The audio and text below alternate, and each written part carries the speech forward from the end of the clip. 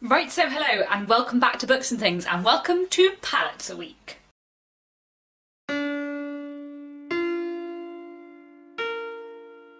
So today I am beginning another of my author/series week, which means every day for the next week I will be talking about all of the books in the Palliser series by Anthony Trollope.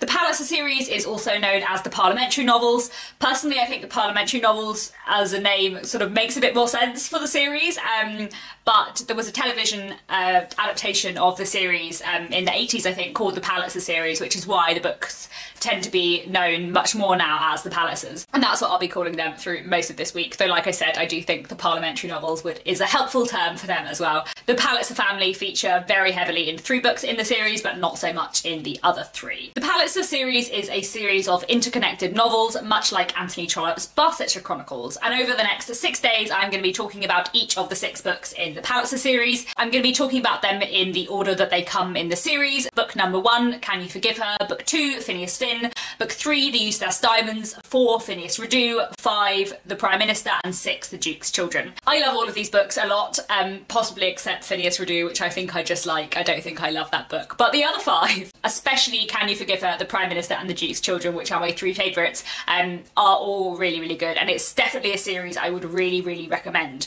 So as with the Barsetshire Chronicles, this is an interconnected series of novels, so it is not like a direct series, although some books relate much more to other books in the series. But all of these books kind of take place in the same world, in the same system, with a lot of overlapping characters. All of the books have characters in that feature in other books, and all of the books kind of connect to each other. So even though each book has its own individual plot line that is contained within the book, the characters do crop up a lot in each other's books, and some of the books rely very heavily on previous plot lines from other books.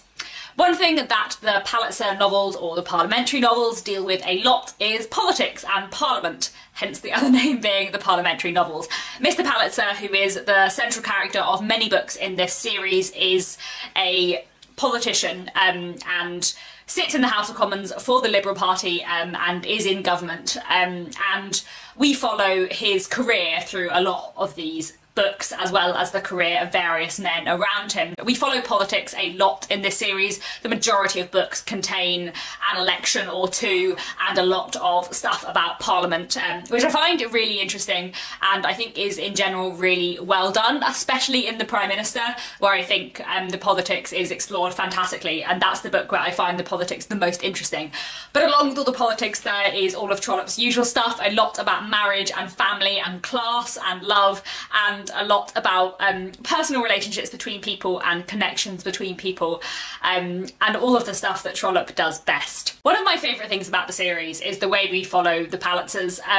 The relationship between Mr. Palliser and Glencora is one of my favourites in all of literature. It is fantastically done and shows Trollope at his absolute best, exploring marriage and friendship and gender dynamics and power in the Victorian period, exploring politics and difficult people and family, and so many fantastic things. It's just absolutely well done. But along with them, there are so many other amazing characters around them, and I would say there are some fantastic female characters in the Palliser books. One of my favourite things about the way that the Palliser books looks at politics is how involved women are in politics and how interested women are in politics within these books, and how so many of the female characters are fantastic and are also really engaged with the political world as well.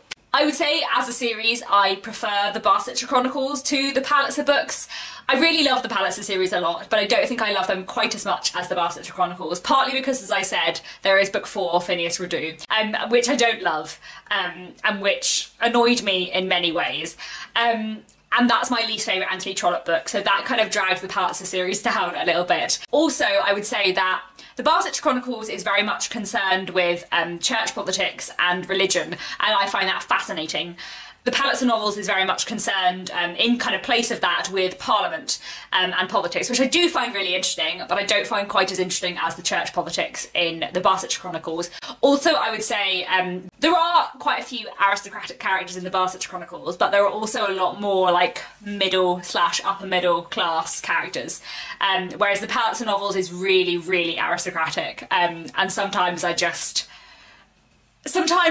get a bit tired of all of these people with a lot of money saying that they don't have enough money. Sometimes I want to read about some more ordinary Victorians and not just lords and ladies. But although I love the Barsetshire Chronicles a bit more, I do still love the Palliser series a lot, and I would still highly recommend it, and I do think it is a fantastic book series to read. I wanted to talk a little bit about like reading order for the Palliser books and for Anthony Trollope various books as a whole. I would personally recommend reading the Barsetshire Chronicles in full, all of those 6 books, which are The Walden, Bush, The Towers, Dr. Thorne, Frowney Parsonage, The Small House at Allington and The Last Chronicle of Barset before you start reading the Palliser novels. The reason for this is that Mr. Palliser, who as I said is one of the main characters throughout the series, is introduced in the 5th book of the Barsetshire Chronicles, The Small House at Allington. If you read the Palliser series first, you will slightly spoil the subplot in which he features in The Small House at Allington. I don't think that's necessarily the end of the world, but I do think it's better if you have introduced yourself to Mr. Palliser through that little subplot first, because I do think it's really telling about Mr. Palliser. More importantly than that, which is quite a minor subplot in The Small House at Allington, the 5th book in the Palliser novels, The Prime Minister, completely spoils Dr. Thorne. So I would absolutely not read The Prime Minister until you've read Dr. Thorne, which is the 3rd book in the Barsetshire Chronicles, because the ending of Dr. Thorne is entirely told to you in The Prime Minister, because a couple of characters from Dr. Thorne feature in The Prime Minister. So absolutely I would not recommend reading The Prime Minister until you've read Dr. Thorne.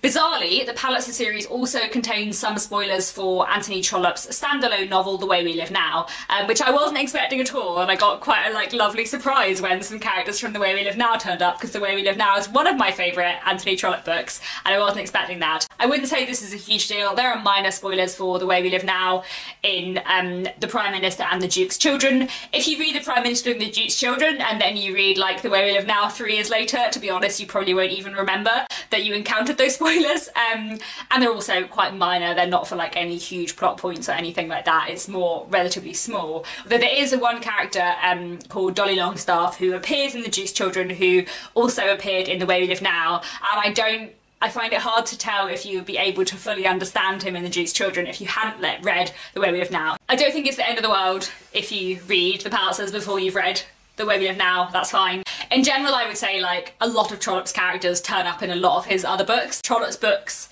are kind of all set in the same world, so I think you don't want to be too worried about it, but certainly I would not recommend reading The Prime Minister until you've read Dr. Thorne. I would also highly recommend reading the Palliser books in order. This, like the Barsetshire Chronicles, is a series of interconnected novels, so you could pick one up and read it, and it would probably make some sense to you, but I wouldn't recommend it at all because all of the books in the series spoil previous books in the series. I would also say that the Palliser books are even more closely wound together than the Barsetshire Chronicles. I think you could probably read Phineas Finn and the Useless Diamonds without having read the previous book or two, and it would make sense, but the last 3 books in this series, Phineas Redu, The Prime Minister and the Duke's Children, they're not worth reading unless you read the first 3 books. Like, Phineas Redu is a very direct sequel to Phineas Finn. Like, it wouldn't work unless you'd read Phineas Finn. The Duke's Children is a very direct sequel to The Prime Minister, and The Prime Minister is a very direct sequel to Can You Forgive Her, Phineas Finn and Phineas Redu. And the Useless Diamonds as well, actually. The Useless Diamonds is probably the one that is tied the least closely to all of the others. But everything is tied together pretty closely. You need to read these in order, really, from book 1 onto book 6. And yes, that means you have to read Phineas Redu, which is not so good, but you get to read the Prime Minister straight afterwards, and that is true Trollope gold. I feel like that's all I have to say. I love the Palliser books a lot. I'm really looking forward to talking to you about all of them over the next 6 days and hearing your thoughts on them as well if you've read them.